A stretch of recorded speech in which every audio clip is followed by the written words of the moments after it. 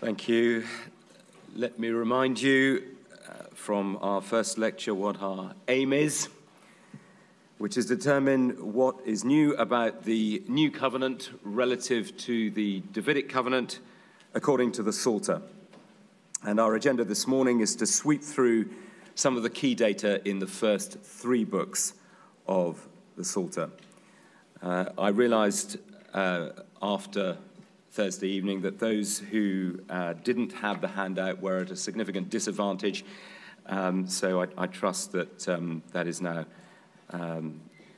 clear, that it would be very helpful to have access to that during the course of all the lectures that I intend to give. Roman 1, a new covenant agenda for the Psalter set by Psalm 2. It's generally held that the first two psalms form the gateway into the Psalter. I have elsewhere sketched why and how I believe Psalms 1 and 2 fulfill this function. The Torah meditation referred to in Psalm 1 has as its object the content of Psalm 2. And Psalm 2, in turn, is programmatic for the entire Psalter. It's not critical for our present purposes that my precise understanding of how the first two psalms fit together be followed, only that the importance of the introductory role played by the first two psalms be recognized. Given this key introductory function, if Psalm 2 addresses questions of covenant relationships, such questions cannot be considered peripheral to the design of the book of Psalms. More specifically, if the reading of Psalm 2 that we develop in this lecture is correct, it will need to be acknowledged that pinpointing the newness of the new covenant is an undertaking that this part of Scripture invites us to pursue. As you can see in the little table there, Psalm 2, verse 7 contains a clear allusion to a promise made to David. 2 Samuel 7:14a, I will be a father to him, and he will be a son to me. Psalm 2, verse 7, I will declare the Lord's decree. He said to me, you are my son. Today I have become your father. Although the term berit, covenant itself, is absent in both 2 Samuel 7 and Psalm 2, chok serves as an approximate substitute in Psalm 2. Yahweh's dynastic promise in 2 Samuel 7 is in the background to the psalm. The promise that David's seed, Zerah, would become a son for Yahweh, and that this son's throne would be established forever. And there's a clear consensus on this point. Does this mean that the second psalm presents the perspective of the Davidic covenant? Well, the question of how we should understand the precise connection between 2 Samuel 7 and its evocation here in Psalm 2 is not a major concern of the commentators. But a Davidic covenant outlook does often seem to be assumed, implied, or even stated. Peter Craigie maintains that the psalm sets forth a renewal of the Davidic covenant. Gerard van Groningen sees in the psalm a perpetuation of Yahweh's covenanting act with David. But several considerations point in a different direction, and you have them on the handout first. The interpreter of this psalm is faced with the considerable problem of determining the original historical context. Who is the son of verse 7? David himself? Calvin? Solomon? Kirkpatrick? Josiah? Briggs? Every Davidic king? Anderson? Mateer? Should we avoid seeking a referent from amongst the kings of Judah, perhaps by virtue of a particular Zitzim Leben, sociological setting, Terrian, or an exilic setting, Bullock, or a post-exilic setting, Zenger, or maybe in line with the psalm's prophetic character and or in the light of the New Testament, Spurgeon, Williams. Even if the presupposition of an enthronement ceremony continues to be favored by commentators, the psalm alludes to no precise historical circumstance. While the question of authorship is settled by Acts 4, 25-26, the enigma of what time and circumstances David was referring to remains. The question needs to be addressed. Is identifying a royal referent in Israel's history a necessary hermeneutical quest in the case of Psalm 2? Secondly, in this psalm, the promises which immediately follow verse 7 outstrip those of the Davidic covenant. Nowhere else in the various narratives or mentions of the promises to David do we learn that his son will inherit the nations or that he will shatter them like earthenware, verses 8 and 9. Possession and destruction of the nations are promises of a more grandiose order. Louis Jacquet speaks of an exploitation of the dynastic oracle of 2 Samuel 7 such that it has universal scope. As Stephen Dempster puts it, the second psalm stresses the importance of the Davidic kings meditating on Nathan's oracle to David, which now has universal scope. Thirdly, the Psalm 2 king enjoys a status which, again, is of a different order relative to what's envisaged in the passages in Samuel, Kings, Chronicles relating to the Davidic covenant. To be sure, the dynastic oracle can promise a throne that is perpetually established, 2 Samuel 7, verses 13 and 16, and David's reputation is to be likened to the greatest of the earth, 2 Samuel 7, 9. But in Psalm 2, Yahweh, who is in heaven, verse 4, confers on his son a role and rank that correspond to his own. Yahweh's response to the rebellious nations is to assert the kingship of his son, verses 5 and 6. Conspiring against Yahweh and conspiring against his anointed one are not separable concepts, verse 3. Indeed, the nations express their desire to rid themselves of their bonds and their cords, those of Yahweh and his Messiah. Fourthly, we can go further by noting the ambiguity as between Yahweh and his Son. Consider Psalm 2, verse 12. Pay homage to the Son, or he will be angry, and you will perish in your rebellion, for his anger may ignite at any moment. All those who take refuge in him are happy.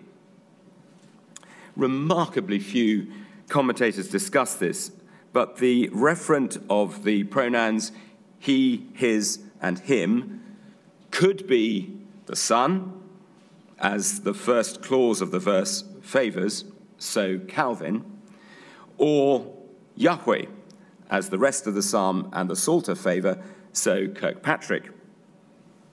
We may wish to argue, alongside Peter Craigie, that submission to Yahweh is evinced by means of submission to the king, and therefore that there is ultimately no particular interpretative problem. But my point is not that the ultimate interpretation is difficult, but that the ambiguity is in evidence. And the reason why this is important turns on the proximity that this phenomenon creates with a series of passages in the latter prophets which exhibit the same ambiguity of referent and which speak of an eschatological David in connection with a new covenant. Hosea 3:5, Micah 2, verses 13 and 14, compare Ezekiel 34, 7 to 31, Zechariah 11:10, Zechariah 12:10. I spoke on Thursday evening of LV, which is the longer version of the material that I would give you if I had time. And in LV, I give an example at this point, which I'm going to skip over now. Fifthly, a contrast with the first expression of the Davidic covenant is suggested by the second half of Psalm 2, verse 6. On Zion, my holy mountain. For 2 Samuel 7 evokes the scenario of David's son committing iniquity, and even calls attention to Saul's rebellion in this connection. Whereas Yahweh's anointed in Psalm 2 is established in a holy rule that is inseparable from the temple. So Calvin. Here, Samuel Driver. In the original promise, the possibility of the ruler spoken of sinning is expressly contemplated.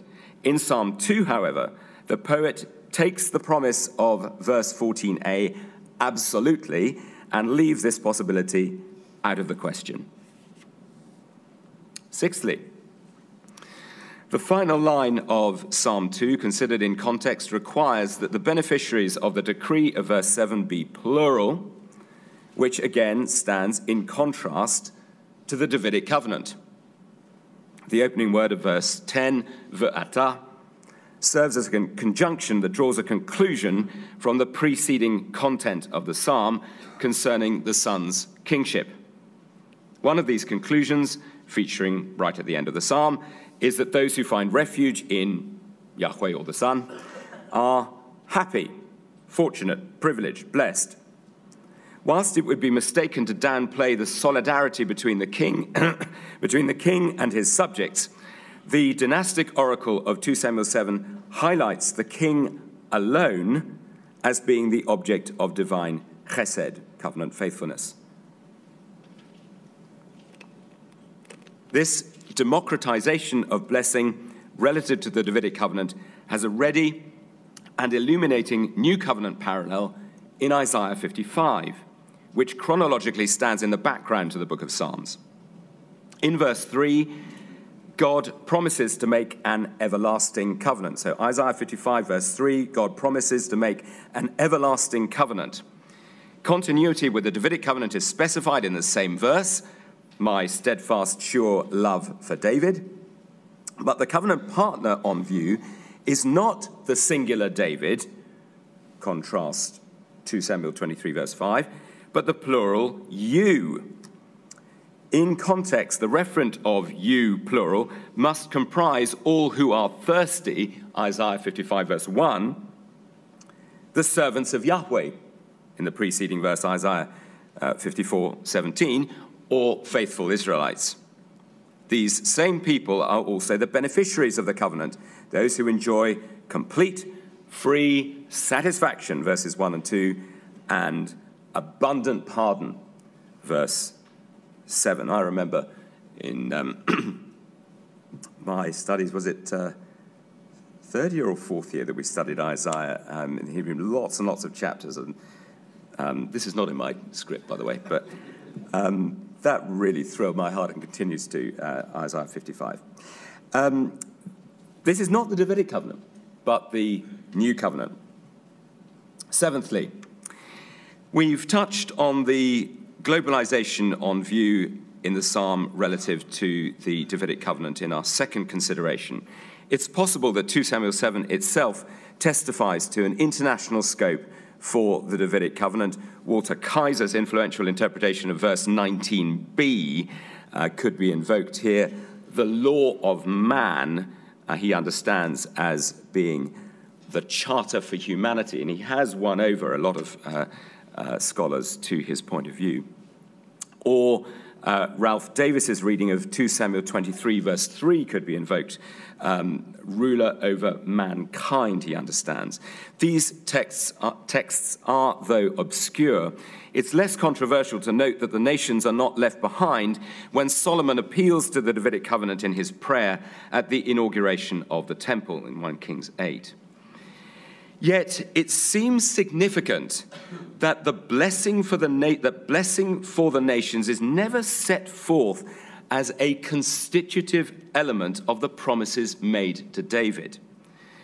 It is true that aspects of the Abrahamic covenant come to be incorporated in the Davidic covenant, and also that blessing for the nations is a key element of the Abrahamic promises, of course.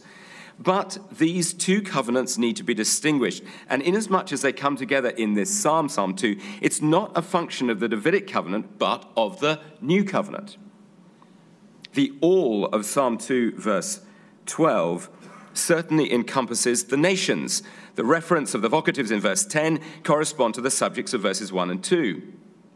The call to the nations to find refuge in Yahweh or the Son, in Psalm 2, verses 10 to 12, is a new covenant trait, as again Isaiah 55 envisages. So Isaiah 55, verse 5, so you will summon a nation you do not know, and nations who do not know you will run to you.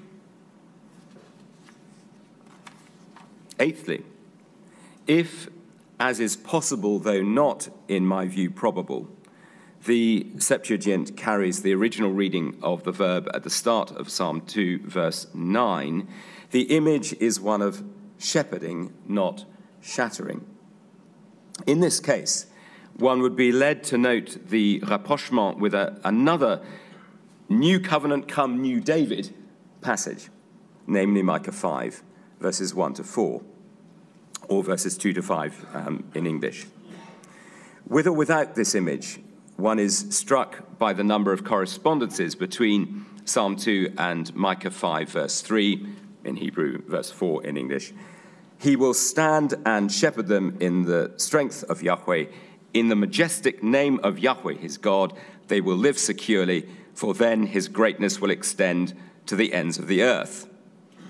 To be noted there are the tight connection between Yahweh and the Messiah's universal greatness, and the security of the people.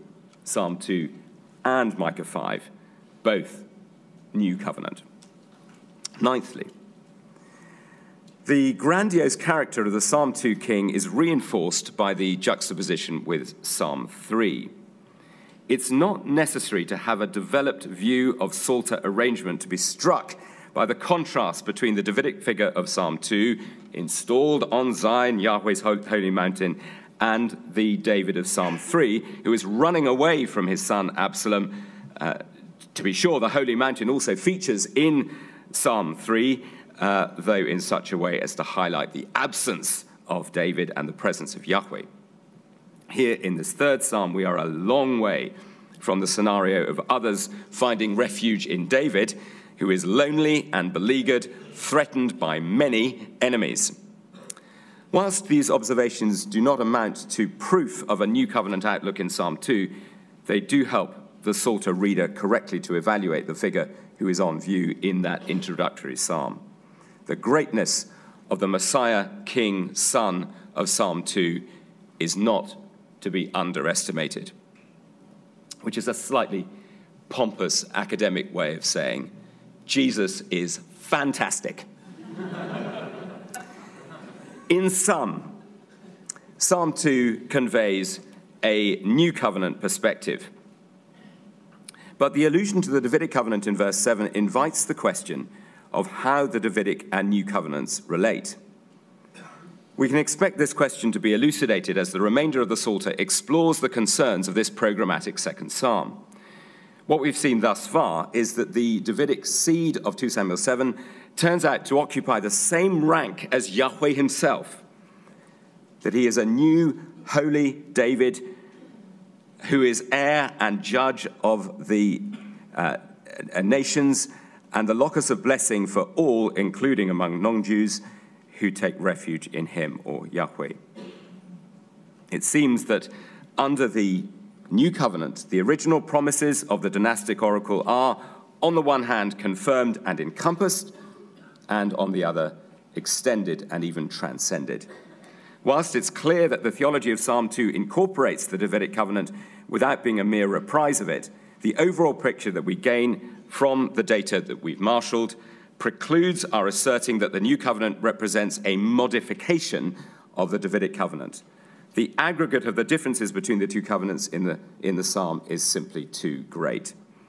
Commentators of the parallel passage in Isaiah 55 advocate speaking of a change of partner or a change of beneficiary for the Davidic covenant. But our treatment of both passages requires no such hypotheses.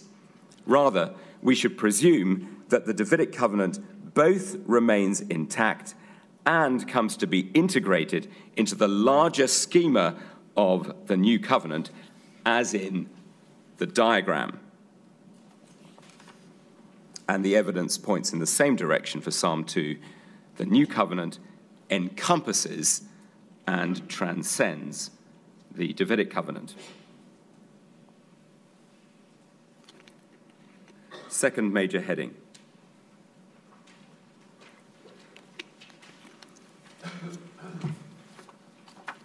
New covenant typology is incorporated in the Davidic covenant. And here I'm appealing to Psalms 18, 20, and 21. There's much that could be said about typology from the book of Psalms. I've elsewhere sketched some thoughts as to how David serves as both type and reverse type or contrastive type of the Psalm 2 king. For current purposes, we'll need to restrict our inquiry in this area to what is clearly germane to our quest for precision as to the newness of the new covenant. Psalms 18 and 21 are intriguing in this regard and may lead us to reevaluate our understanding of how the Davidic covenant functions. Now, I'd like you to be able to scrutinize my working here, so I'm going to ask you to read the next 4 paragraphs, though not now, and I'll take you to the conclusion, but please be noble Bereans, check everything, come back to me, tell me it's not convincing, and so forth. We'll skip over the 4 paragraphs. You'll be able to check everything. The full text is there. And then I'll take you now to the conclusion for this part. This will enable us to save a bit of time. So we are now at the top of page 3. What we have seen, in your case by faith, is that the historical David enjoys some considerable measure of the fulfillment of promises that apply to his son and that ultimately go hand in hand with the realization of the new covenant. This may require that we make some adjustment to our understanding of how the Davidic and new covenants relate. But the perspective of Psalms 18 and 21 chimes in with that of 2 Samuel 7. So 2 Samuel 7, selected parts of verses 12 to 16. I will raise up your seed after you, and I will establish his kingdom. I will establish the throne of his kingdom forever. My covenant faithfulness will not depart from him. Your house and your kingdom will be before you forever. Your throne will be established forever. Psalm 18, verse 51, granting great deliverances to his king, showing covenant faithfulness to his Messiah, to David and his seed forever. And Psalm 21, verses 5, 7, and 8. You gave him length of days forever and ever, for you have made him a blessing forever, for the king is trusting in Yahweh and in the covenant faithfulness of the Most High. He is not moved. The syntax of Psalm 18, verse 51, in Hebrew, 50 in English, highlights the intimate connection between David and his seed as beneficiaries of Yahweh's covenant faithfulness. This idea may feel foreign to us. In the light of 2 Samuel 7, we are not wrong to understand that the promise concerns David's seed and son. But there is a sense in which it concerns David himself too. And verse 16 of the original promise in 2 Samuel 7 does speak of David's house, David's kingdom, David's throne being established before him, before David, during David's lifetime. And so those glimpses of what seemed, that you haven't seen, but you will see when you read those 4 paragraphs, of what seemed like new covenant fulfillment in David were not mistaken. Appeal to Psalter context allows us to articulate this in terms of typology. Psalm 19, the central psalm of the concentric structure that I discuss in those 4 paragraphs as well, that juxtaposes the psalms we've been considering, presents David as a model patterned after the righteous man of Psalm 1. Other parts of Book 1 and Book 2 show him to be a reverse type, contrastive type. But this part of Book 1 elucidates an aspect of the Davidic covenant that we can now summarize as follows. David is not the Psalm 2 New Covenant king, but it is a feature of the Davidic covenant that he should serve as a type of this king. Next heading, fulfillment of the Davidic covenant entailed by fulfillment of the New Covenant. And here I can summarize because it's not difficult. We're in territory that's similar to Psalm 2. Book 2 opens with a crisis whose solution frames the remainder of the book. This solution, set forth in Psalms 45 and 72, takes a new covenant form. We see the king's absolute universal supremacy. If you need to read the Psalms later, if they're not familiar to you, please do so. We see the king's absolute universal supremacy. His justice is center stage. The prospect of peace and prosperity, when considered against the background of parallels in the latter prophets, point to a future beyond the exile associated with the coming of the Messiah and the fulfillment of the new covenant. The king is to enjoy the same status as Yahweh himself again.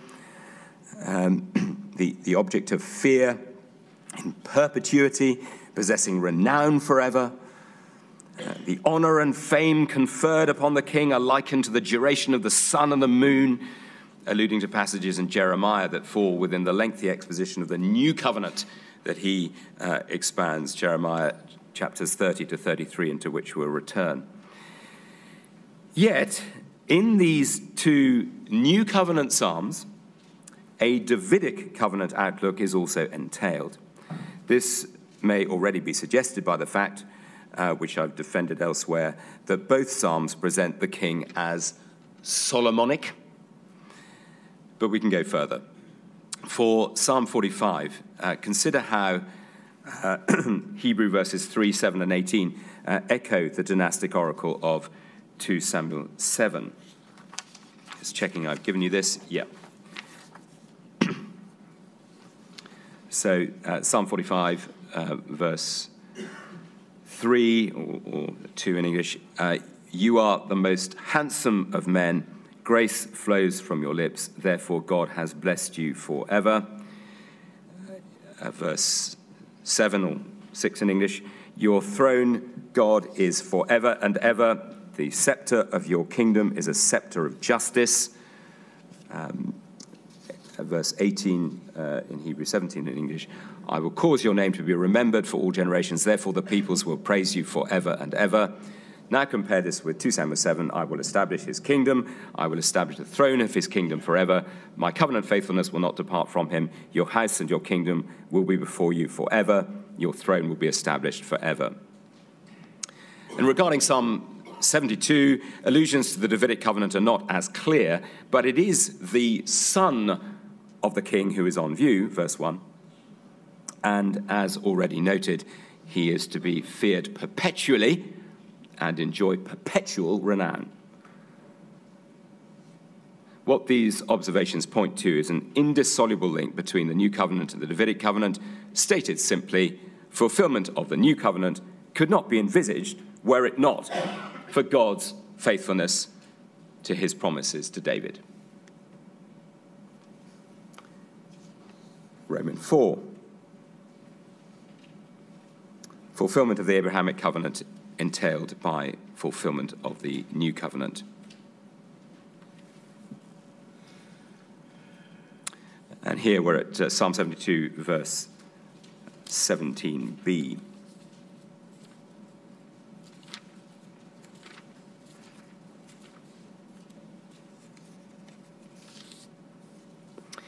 We do well to remind ourselves that this verse constitutes the climactic conclusion to the psalm, for verses 18 and 19 form the doxology that concludes Book 2, and verse 20 constitutes, so to speak, an editorial footnote.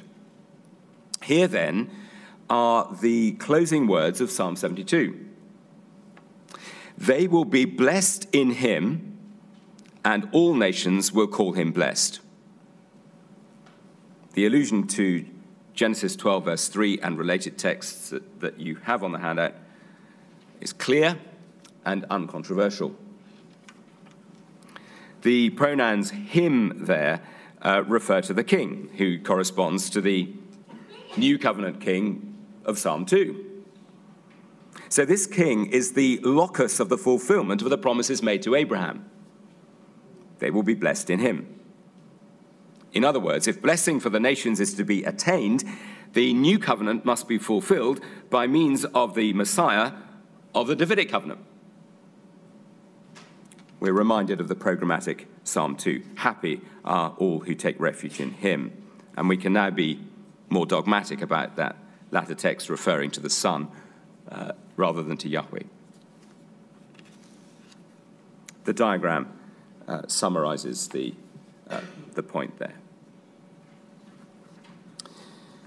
Now, I'm going to skip over quite a lot of material found in LV, but please note the heading at Roman 5, and check out those Psalms, again, like noble Bereans, please, if you have any doubt, and then we're going to move on to number 6.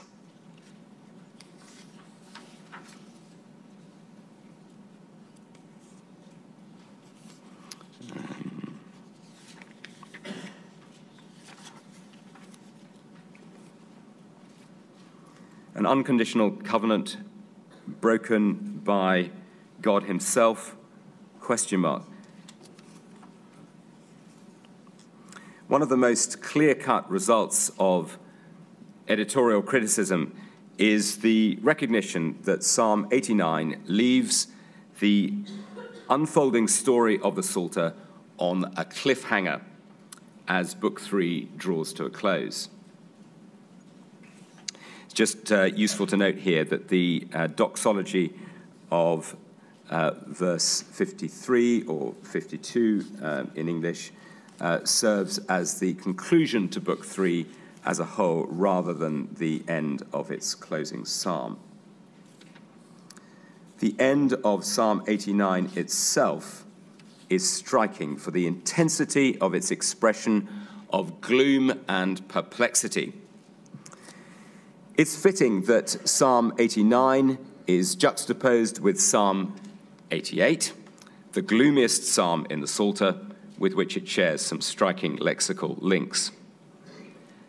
Patently, the cause of the perplexity is Yahweh's apparent failure to honor his commitments to his Messiah, in verses 39 to 52 or 38 to 51 in English. What seems to be his lack of chesed and emunah, covenant faithfulness and faithfulness, or truthfulness, or loyalty, in the shape of his apparent breaking of a covenant, the Davidic covenant, that had been unconditionally and perpetually established according to verses 2 to 38, or 1 to 37 in English. The historical circumstances giving rise to the crisis are those of the Babylonian exile. Check that out later. Indeed, the psalmist places particular stress on this unconditionality, such that his perplexity is rendered all the more acute and poignant. The length of the psalm, and it's the third or fourth longest in the Psalter, is in part a reflection of its serving as a vehicle for conveying this stress. Right from the start, the psalmist insists on the unbreakable character of the Davidic covenant. Yahweh's everlasting faithfulness is associated not only with creation, verse 3 or 2 in English, but also with the promise of an everlasting seed and throne for David, verses 4 and 5, or 3 and 4 in English. The covenant comes in the most solemn form that a word can take, an oath. Later, this swearing of an oath is reinforced by Yahweh's holiness, verse 36 or 35. and constancy, verse 50 or 59. It would be hard to imagine how God's character could be more clearly on the line in what he promises to David. And once again, I implore you to read the psalm if this is not sounding familiar. It's unthinkable that Yahweh would prove to be a liar. Should we indulge ourselves? Should I actually read this bit? Verse 36 or 35b in English. Well, let's read the whole verse. Once for all I have sworn by my holiness, I will not lie to David. This oath is sworn once and for all. It cannot be revoked. The insistence on the unconditional character of the Davidic covenant is all the more striking against the background of the texts in 1 Kings that bespeak its conditionality. So you have this on the handout. Psalm 89, verses 31 to 32 in Hebrew. If his sons forsake my law and do not walk in my judgments, if they profane my statutes and do not keep my commandments.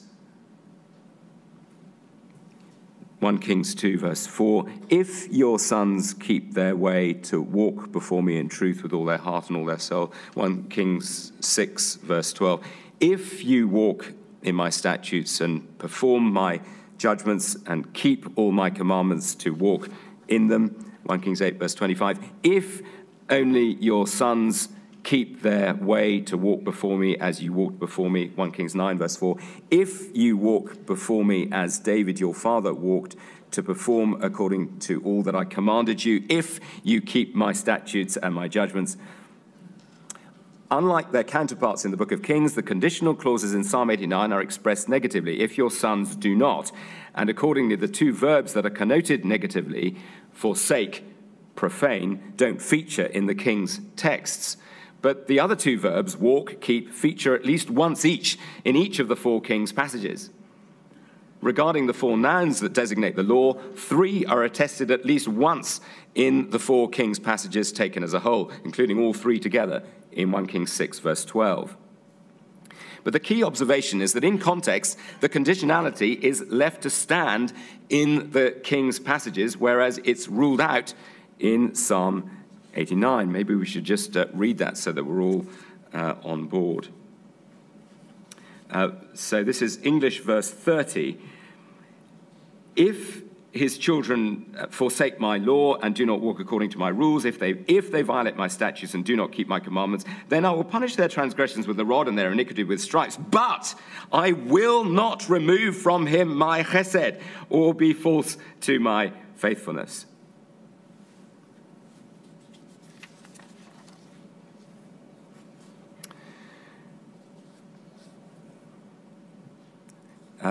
In 1 Kings 6, verse 12, the declaration, I will fulfill my promise to you which I made to your father David, is valid only in the event of Solomon's proving to be obedient. Indeed, a binary structure of blessing and cursing will be operating. Israel's fortunes rest on the ability of Solomon and his sons to obey, as Yahweh's words following the temple dedication spell out. Here I'm reading from 1 Kings 9 verses 4 to 7. As for you, if you walk before me as your father David walked, with a heart of integrity and in what is right, doing everything I've commanded you, and if you keep my statutes and ordinances, I will establish your royal throne over Israel forever, as I promised your father David. You will never fail to have a man on the throne of Israel. If you or your sons turn away from following me and do not keep my commands, my statutes that I have set before you, and if you go and serve other gods and worship them, I will cut off Israel from the land I gave them, and I will reject the temple I have sanctified for my name. Israel will become an object of scorn and ridicule among all the peoples.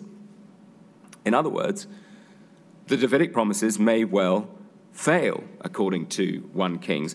By contrast, according to the perspective of Psalm 89, which you've just read, nothing can stand in the way of the covenant's inviolable character. Should David's sons prove disobedient, says Yahweh, then will punish their transgression with the rod and their iniquity with stripes, but I will not remove from him my steadfast love or be false to my faithfulness. The unconditional character of the promise we find here in Psalm 89 is aligned with the original formulation of 2 Samuel 7, 14b to 15. At first sight, the perspectives of 1 Kings and Psalm 89 appear to be contradictory.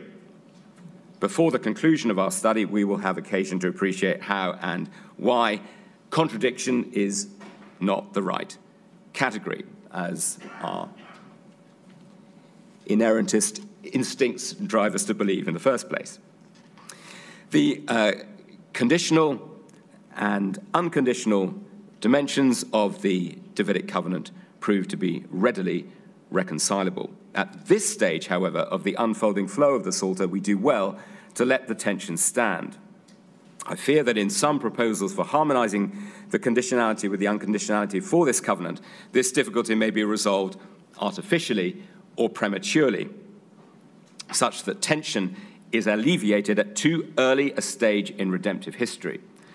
Ralph Davis, commenting on the 1 Kings 2 passage's relationship with 2 Samuel 7, suggests that, quote, the unfaithfulness or disobedience of Solomon or of any Davidic king would not negate the promise to David, but there will be no enjoyment of the blessedness of that promise unless a king remains faithful.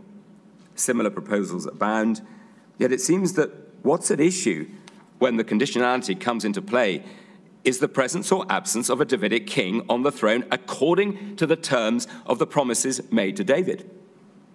In other words, the stakes are high.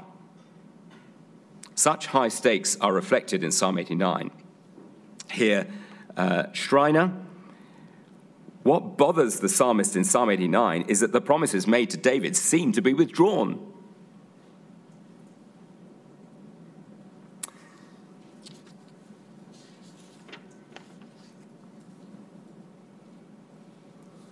Next heading, the Messiah of the New Covenant is set forth within the framework of the Davidic Covenant, Psalm 89. An additional dynamic is at work in Psalm 89 that again highlights the unbreakable nature of the Davidic Covenant. The close connection between the Davidic Covenant and the New Covenant that we explored in relation to Psalms 18 and 20 and 21, that you will have explored after you've read those 4 paragraphs, is clearly on view. So we've got the same phenomenon here. By way of reminder, or we saw, or would have seen, in relation to those Book 1 Psalms, that the historical David enjoys some considerable measure of the fulfillment of promises that apply to his son and that ultimately go hand in hand with the realization of the new covenant. And this is also what we see in Psalm 89. Do you know, I'm tempted to cover this material. I think we might be able to cover it. I've got it all kind of put in brackets and that sort of thing. But let's go over this. So so consider the comparison between the permanence of creation and that of the Davidic covenant. The Davidic covenant is established forever, like the days of the heavens, verse 30 in Hebrew, like the sun, verse 37, like the moon, verse 38. Here is the new covenant language, which you already touched on, of Jeremiah 31 and 33 and Psalm 72. Secondly, as in Psalm 2, which portrays the Messiah of the new covenant, quoting a certain Jean-Bernard Dumortier here, the regal power is the exact reflection of the divine power. The king is therefore not Yahweh's vassal, but the one who acts in Yahweh's very stead, his stand-in. Yet, as in the case of Psalm 18, the framework of this new covenant outlook is explicitly that of the Davidic covenant. As you can check up in the psalm, do we need to see that together? That this is a Davidic covenant outlook that is presented here. Verses 3 and 4 in Hebrew, that'll be 2 and 3 in English. For I said, steadfast love will be built up forever in the heavens. You will establish your faithfulness. You have said, I have made a covenant with my chosen one. I have sworn to David, my servant. And you can also check out verse 29. That'll be 28 in English, to the 36 or 35 and 50 or 49. Specifically, just as in Psalm 18, David stands at the head of the nations within the framework of the Davidic covenant, so here, according to the promise of Psalm 89, he will be ranked more highly than the kings of the earth. That's verse 28 or verse 27 in English. Terms that would normally be reserved for Yahweh himself are applied to the earthly King David. Most High, Shield of Israel. It's telling that the distinguished systematician Henri Blocher can wonder whether verse 28 doesn't attribute the terms firstborn and most high to the new David. That would be verse 27 in English. His exegetical reason for leaning in this direction is that Hebrew verse 27a, 26a in English, harks back to 2 Samuel 7:14, which speaks of David's son. But one needs to allow the shock to be felt. Such exalted titles are conferred upon the earthly monarch, the referent not changing between Hebrew verse 21, David, and Hebrew verse 27. Indeed, the focus in this psalm is very much on David himself. Whereas in 2 Samuel 7, verses 13 to 15, there is an individual offspring designated by the use of singular personal pronouns who benefits from Yahweh's chesed, the closest equivalent individual in Psalm 89 is David himself. To be sure, a reference to David's seed does emerge, Hebrew verse 30, that'll be English verse 29. But it's developed as a collective by means of the plural nouns, his sons, and pronouns that feature in the ensuing verses 31 to 33 in Hebrew. Once these plurals revert in Hebrew verse 34 to the singular in speaking of the unshakable chesed, it appears that it's David who is again on view. I will not violate my chesed towards him. Does, of course, echo the dynastic promise of 2 Samuel 7:15, my chesed will not leave him. But whereas the original oracle's reference is the seed or son of David, the reference in Psalm 89 is probably David, in keeping with the fact that the chesed of this covenant invariably refers to David, as opposed to his offspring elsewhere in this psalm. In short, according to the perspective of Psalm 89, the partner of the Davidic covenant, that is David, son of Jesse, bears close resemblance to the new covenant figure who is his seed and son. Rhetorically, this heightens the sense of crisis at the close of Book 3 as the psalmist laments the apparent collapse of the Davidic covenant. With the advent of the exile, it appears that the remedy, the coming of the new covenant king, is in doubt.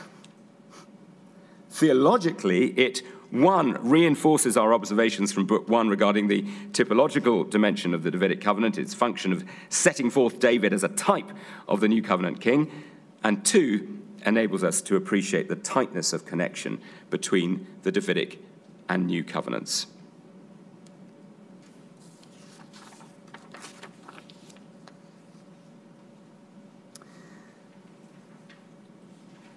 The Sinaitic conditionality and Roman 8 is flagged elsewhere in Book 3. If conditionality is excluded from the Davidic covenant perspective of Psalm 89, it does feature elsewhere in Book 3.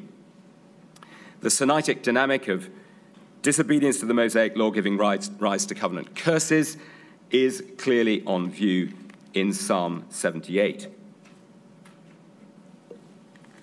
And the sheer length of Psalm 78, it is the second longest of the Psalter, means that it receives peculiar emphasis.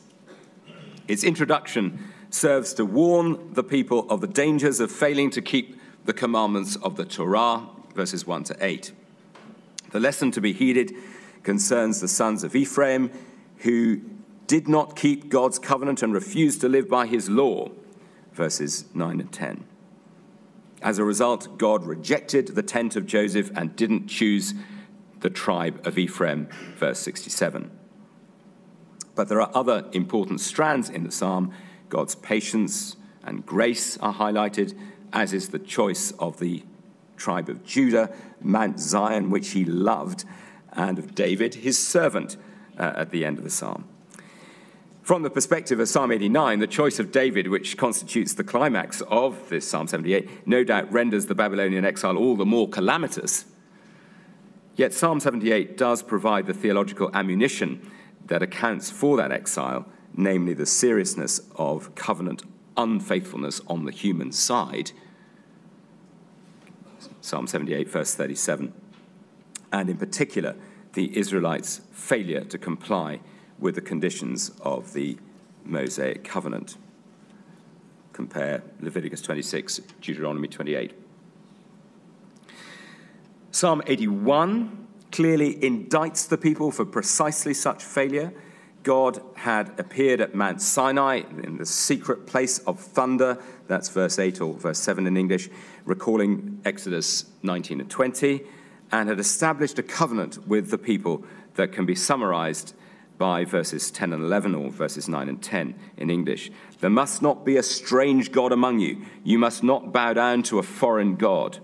I am Yahweh your God who brought you up from the land of Egypt. Open your mouth wide and I will fill it. But immediately afterwards we learn that this is how the Israelites signally failed to live.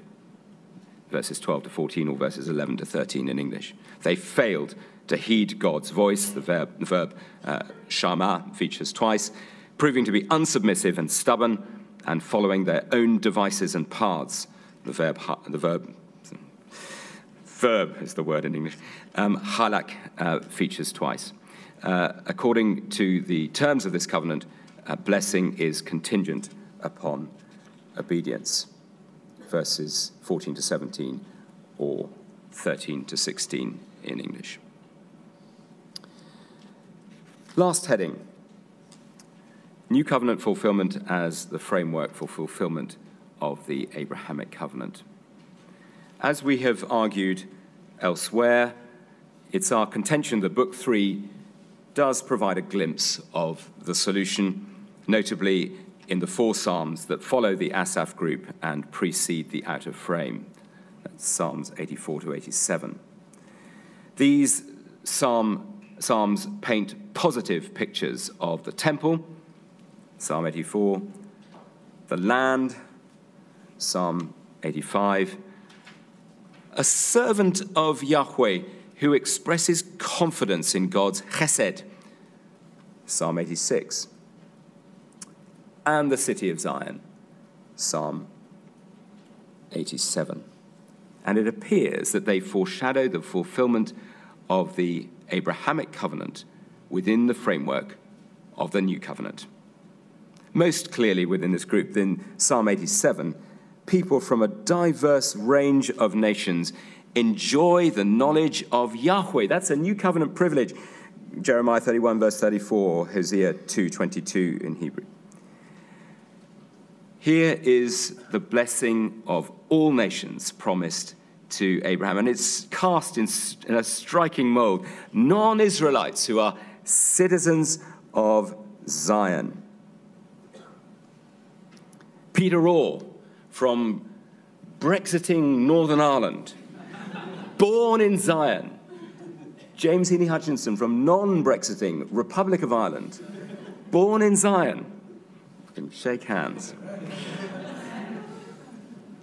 Again, the previous psalm, this is Psalm 86, envisages that all nations will come and bow down before God and honor his name.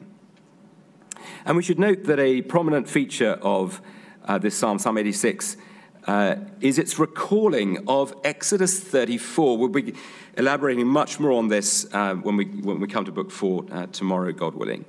But verses 5 and 15 of Psalm 86, That's wonderful news. We don't have to talk about different versification as between English and Hebrew for this psalm. So verses 5 and 15 recall Exodus 34, verses 6 and 7. I'll just remind you of those verses. Yahweh, Yahweh is a compassionate and gracious God, slow to anger and rich in faithful love and truth, maintaining faithful love to 1,000 generations, forgiving wrongdoing, rebellion, and sin. And then in verse 5 of the psalm, for you, Lord, are kind and ready to forgive, rich in faithful love to all who call upon you, using the Holman translation here. But you, Lord, are a compassionate and gracious God, verse 15, slow to anger and rich in faithful love and truth. This is significant because this passage in Exodus 34 reflects the Abrahamic covenant. In context, the grace that Yahweh manifests at the time of the golden calf incident is explicitly rooted in the promises to Abraham, Exodus 32, verses 11 to 14. It's true that the continuation of Exodus 34, verse 7, which speaks of punishment, recalls the Sinaitic covenant. But this part is not cited by the psalmist. Further, if blessing in that Sinai context is set forth as being conditional upon loving Yahweh and keeping his commandments, Exodus 20, verse 6, such is not the case in Exodus 34. And the psalmist specifies that it is those who call on Yahweh who benefit from his chesed, verse 5.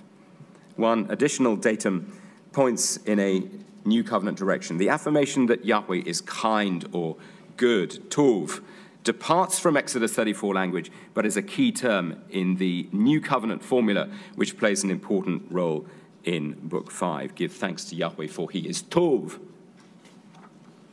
The other two Psalms, 84 and 85, don't portray as clearly as Psalms 86 and 87 the prospect of Abrahamic covenant fulfillment within the framework of New Covenant fulfillment, but their theology does seem to be cut from the same cloth.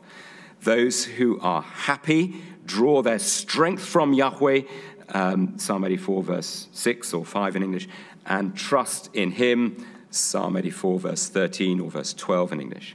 Assuredly, his salvation is near to those who fear him, Psalm 85, verse 10 or 9 in English. In other words, blessing is bestowed not on the basis of ethnicity, but on the basis of faith in Yahweh. Why did we have to have so much information this morning? Because reductionism is the enemy of good biblical theology.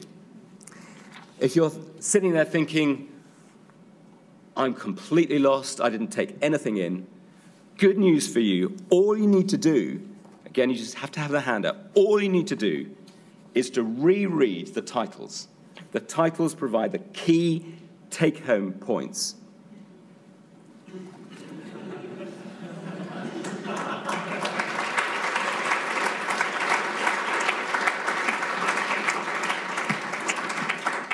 Well, the good news is we have some good time for questions. I think we might just give James a moment to catch his breath. And in that moment, why don't you just take a moment with your neighbor and discuss any questions that you might have. And that will hopefully get your juices flowing. So there'll be some good questions for James when we come back together in just a moment.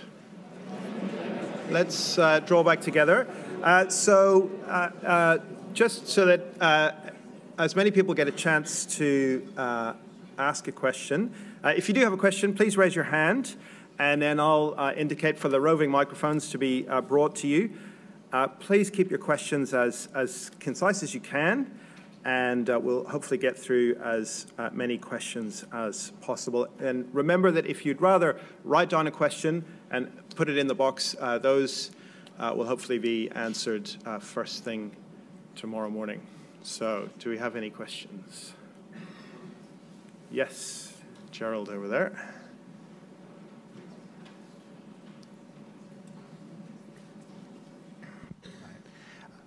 James, thanks very much. That's a very good presentation. I wanted to ask a question about the composition of the Psalter, the way it's put together, because that's obviously key to what you're arguing. Do we know anything about that? I mean, presumably it's not the authors of the actual Psalms, but the compilers who would have put it together in the order that they are in. And do we have evidence from ancient times of commentators on the Psalter who thought in this way, that it was a single composite text pointing in this covenant direction? I mean, what evidence is there, if any, of this, or is this a modern construction? Thank you, Gerald, very much. With regard to your first comment, paradoxically, Psalter shape is not that key for what I'm wanting to put forward. I'm wanting to build on it to a certain extent, but I'm leaning only on what I believe to be clear and uncontroversial and pretty much standard consensus. That's the first important point. Stephen Jenkins is the man to whom I owe a great deal to answer your second question. And I came to the first lecture armed with his material, ready to read it out for the eventuality that that question be posed, because I read out a list of names from the early church people who had already come to take Psalter shape to some extent seriously, and I was ready to provide all of that. It is actually sitting in that backpack over there, and I could probably fish it out. It might not be, actually. But I can certainly provide it, but probably for the start of next time. That might be a little bit more productive.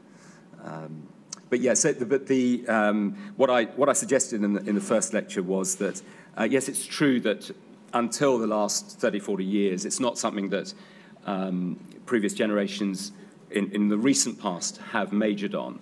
But go back a bit further, and they have, not to the same extent as today, but the idea that there are 5 books, I don't think that's ever been particularly called into question. And then for a lot of these data, one's simply reading what's there. So you're simply, someone like Calvin, who wasn't interested, particularly in this question, does nonetheless comment on the fact that the last 5 Psalms begin and end hallelujah. And even the skeptics of today, John Goldingay and Tremper Longman would be the 2 key evangelical skeptics. Even they are only skeptics to a limited extent. It's all a question of where you want to put yourself on the spectrum. So with regard to tomorrow, John Goldingay is happy to describe Book 4 as the Moses book. And I'm not saying an awful lot more than that. I understand that it can be disconcerting to think, oh goodness, are we building a massive construction on a shaky foundation? But I don't think we are.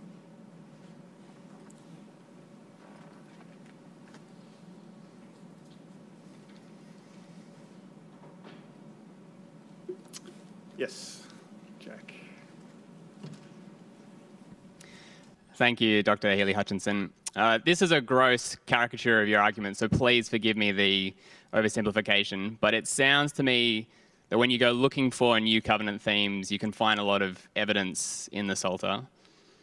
I guess my question is, does your argument require a developed notion of a strong new covenant theology and theme at the time the Psalter was being compiled? And if so, where does that Old Testament set of expectations about the new covenant come from? Again, in the first lecture, I started to outline some answers to that. One of the key reasons for believing that we are in the presence of new covenant theology, particularly in books 4 and 5, is the refrain of book 5, give thanks to Yahweh for he is good, for his chesed endures forever. When you study the base text for that, which is Jeremiah 33:11, you are in new covenant territory. Now, Jeremiah precedes chronologically and canonically the final form of the book of Psalms.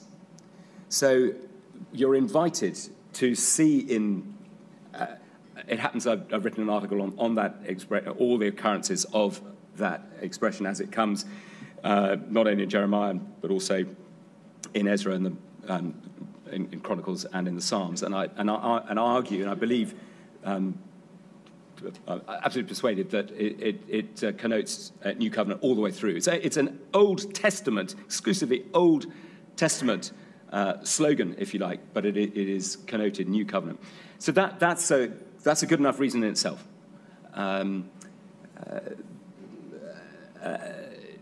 If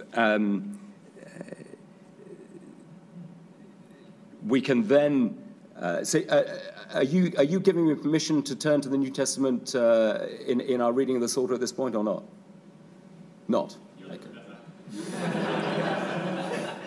I refer you to at this stage, I refer you to the other points in the first lecture and then you can wait and see, because at this point the New Covenant answer to the Psalmist's perplexity has not been unfolded. So just wait and see in books 4 and 5 whether you're convinced by the data that I put forth. But it's true that I did discuss that today because I believe the introduction does. Psalm 2, I believe, is not setting forth a simple Davidic covenant outlook.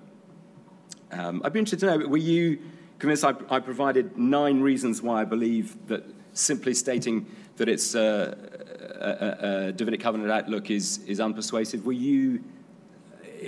Does that not cut the mustard for you?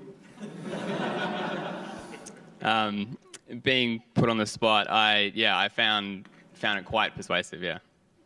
That was quite persuasive. Thank you.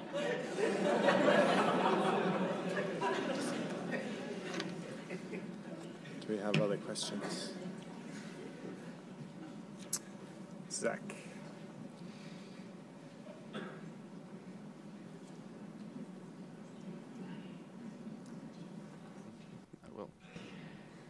Thanks very much. Could you tell us a bit more about the dating of the Psalms? We've sort of got into it a little bit then. Obviously, David was long dead by the time Jeremiah and Isaiah were doing their thing. Is that important? Does that matter? How long between Psalms being written and Psalms being collected? Just a few key points of dating I'd love to know. Yeah. Sure. Well, there are Psalms that go all the way to Moses, Psalm 90. About half of them are produced by, written by David, and lots of others by people appointed by him as temple musicians. And then there are, you move on through redemptive history, and there are some that are clearly post-exilic. And a good example here would be Psalm 137. By the waters of Babylon, Sham, there, I can't quote it. I can't quote anything in any language these days. So by the waters of Babylon, there we sat down and wept, and then the Sham comes back again in verse 3. Clearly they are no longer Sham, they're back here in Jerusalem, so the time of the exile is over. 126 would be another example, Psalm 102, 85. So that there are a number of post-exilic psalms. And that then ties back to Gerald's question, what about the compilation, the sort of aspect of Gerald's question that I didn't answer.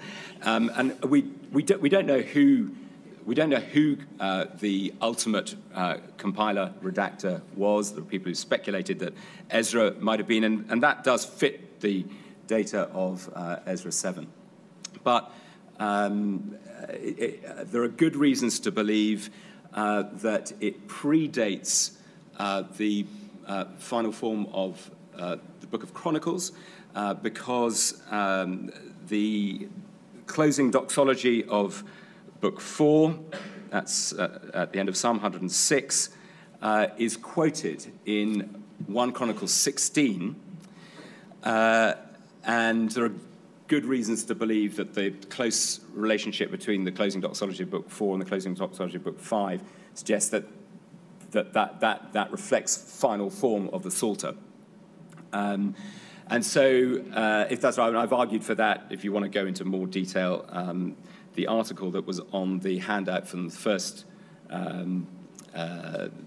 first session, which is in a book published by a book edited by Wilson and Grant, called The God of Covenant, does give some more on that. So that means that the final form of the Book of Psalms, if that's correct, is pre something like 390, if you could give that as the terminus ad quem for Chronicles, and then significantly before the Septuagint.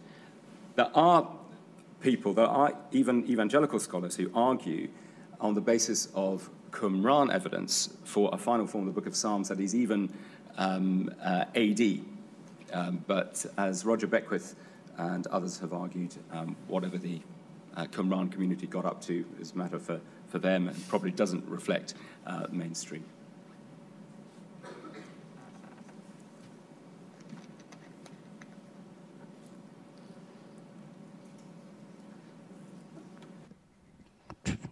Working? My question is a general question about the Psalms. Many Jews today and politicians claim they are right of the land because the Bible says so, and many Christians as well supporting that idea. Are there many Psalms that actually commented on that issues and how they claim from that? So the issue of the land, yeah. So what contemporary relevance in Middle Eastern politics does the Psalter play on the question of the land? And I mean, you touched on that at the first night about the sort of ongoing relevance for Israel. Anything you want to add?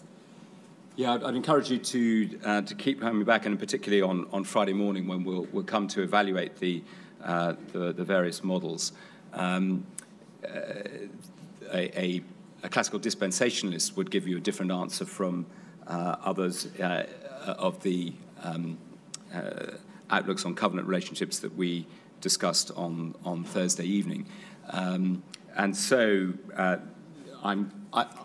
have to ask them how they do their exegesis and so forth. I don't often read dispensational commentaries on particular psalms, but Psalm 85 would be one where you could consult a dispensationalist to see whether they argue on the basis of that for an ongoing validity of the land for Jews today. But perhaps a wider question than sort of the Psalms itself would deal with. Yeah. Any other questions? Jordan.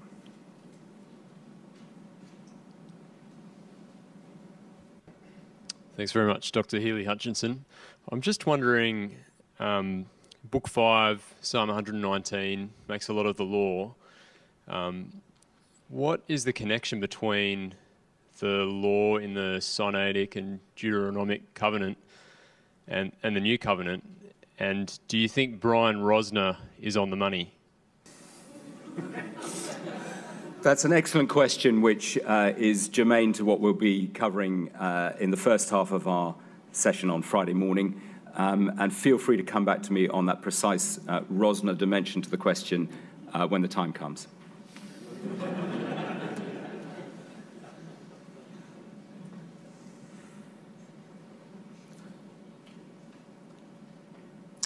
James, could I jump in with a question that is slightly derivative of what you've been saying, but again, you've stressed that your understanding of the overall structure, your main argument does not stand or fall too heavily on that.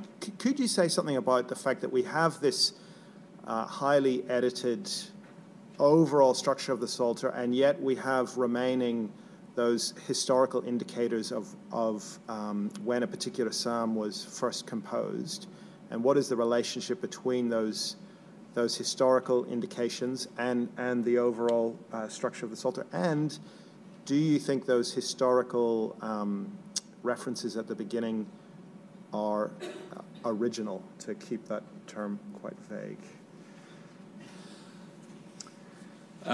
Certainly, yeah, biblical, recognized as such by Psalm 110, by the Lord Jesus as he comments on Psalm 110 in Mark 12. Yes, so there are a lot of Psalms where we have no idea of historical circumstance, and a lot where we have a very good idea. So in books 1 and 2, and particularly book 2, there are a lot of, you might want to have Bibles open and just flick through with me from Psalm 51 onwards. We're able to pinpoint 51, when Nathan the prophet went to him after he'd gone to Bathsheba. 52, when Doeg the Edomite came and told Saul, David has come to the house of Ahimelech. 54, when the Ziphites went and told Saul, is not David hiding among us? And so on. There are quite a number, particularly in book 2. And I take it that this concentration of headings that key you into particular historical moments in David's life chime in precisely with the editorial comment that we find at the end of book 2, here ends the prayers of David, son of Jesse. This will become more important as we go on through, because we'll be seeing, well, what then do we do with the David Psalms that come after Psalm 72, verse 20. But I take those to be absolutely clear historical indicators. We know that they don't follow the chronology in 2 Samuel, and that is a clue. The way I've presented this material in the past is to say that I think that Book 2 highlights in a greater way than Book 1 the gap between David, son of Jesse, and the Psalm 2 king, the new covenant. May I call him the New Covenant king? Is that all right? The one who's presented Yahweh's anointed in Psalm 2, and that indeed, if you're attentive to the order of the Psalms, that sort of conclusion can be drawn, so that Psalm 51 is the first David psalm of Book 2, and it draws attention to his adultery and his murder, and it hits you. The last David psalm, when you understand that Psalms 70 and 71 are combined, speaks of David's old age. So here we are at the end of David's life. I think that is not just fortuitous. I think this is part of the design of the book of Psalms, and therefore that you can consider Psalm 72 to be his final prayer for his son Solomon.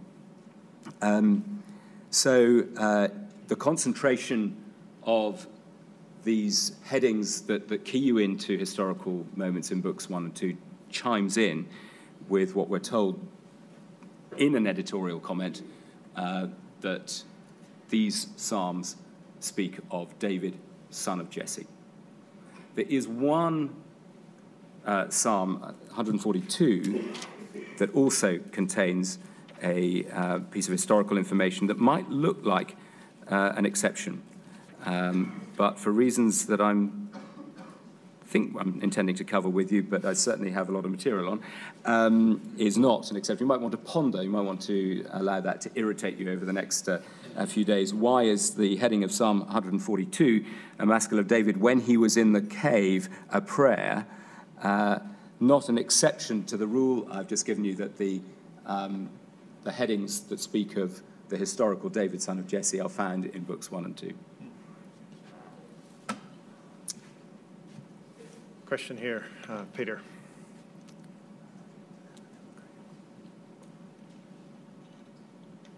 Sorry, yep. We were looking through Psalm 51 in class last week or the week before, and the question was raised about the building up of the walls in verse 18, and some suggested that that's an exilic reference, and that Le David doesn't mean David wrote it, but that it's about David. I was wondering if you could comment on that.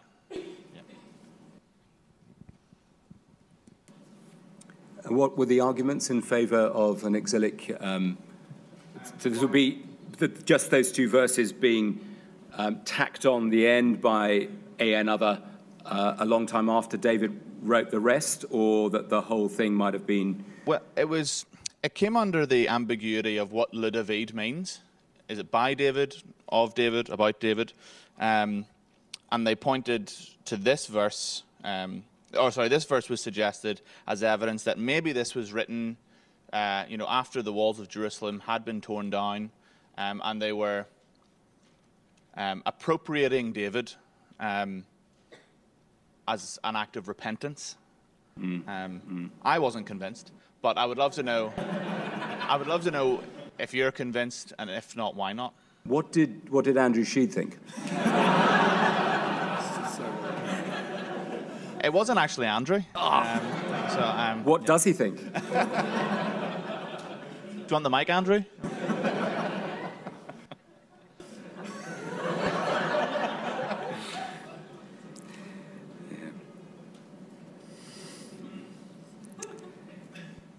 Yeah, I'm not sure.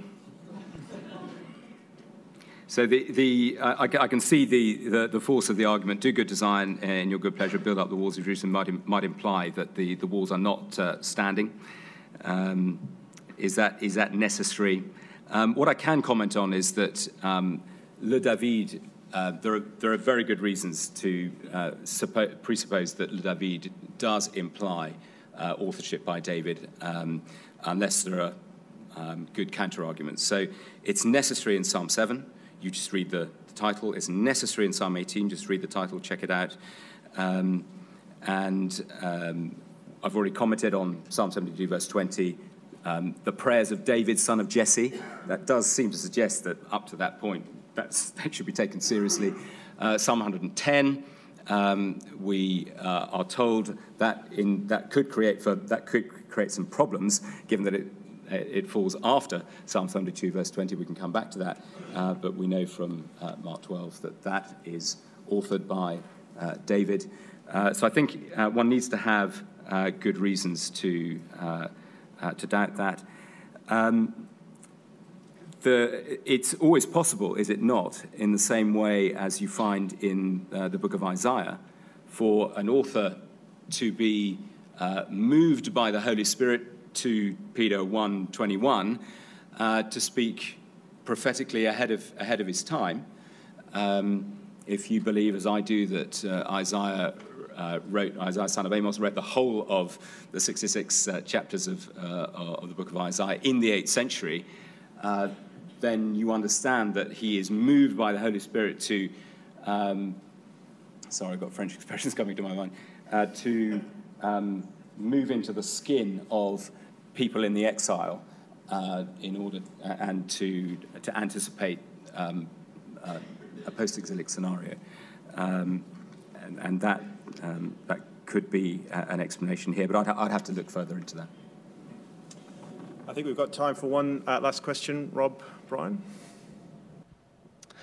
Dr. Hely Hutchinson, your fourth heading that states the fulfillment of the Abrahamic covenant is entailed by the fulfillment of the new covenant seems to presuppose understanding those covenants as distinct entities. Is there anything from the first 3 books of the Psalter that would preclude understanding this as simply one covenant progressively being revealed? In the Psalter itself, the difficulty with that question is that you can't really conceive of the book of Psalms independently of prior scriptural revelation. How do you look at how do you read verse 7? Do you want to read verse 7 independently of 2 Samuel 7, verse 14 in Psalm 2? So I find a difficult question to to deal with. Are we meant? So here we are in the writings. This is the first book of the writings. We've got Pentateuch, former prophets, latter prophets, all preceding the book of Psalms, and you're asking me to, again, I've got French expressions going to my head, to evacuate from my mind that preceding revelation. Do I read you correctly? I think in the light of Thursday night, I'm just wondering, would a Westminster covenantal thinker simply read your argument and say, well, there's just one covenant being progressively revealed, and that there's not one being fulfilled through the fulfillment of another, but simply one being fulfilled? That might be... That's a very good question. I now understand more where you're coming from. I'd have to think about that. It's possible. But that then would depend on particular readings of the covenants that have been revealed previously. So one of my points being this morning that the Davidic covenant never presents blessing for the nations as a constitutive element of its features. So if then you're wanting to argue that it does, which is what what a Westminster covenantalist would need to be able to say, then they're going to have to go back and argue it from earlier scriptural revelation, it seems to me.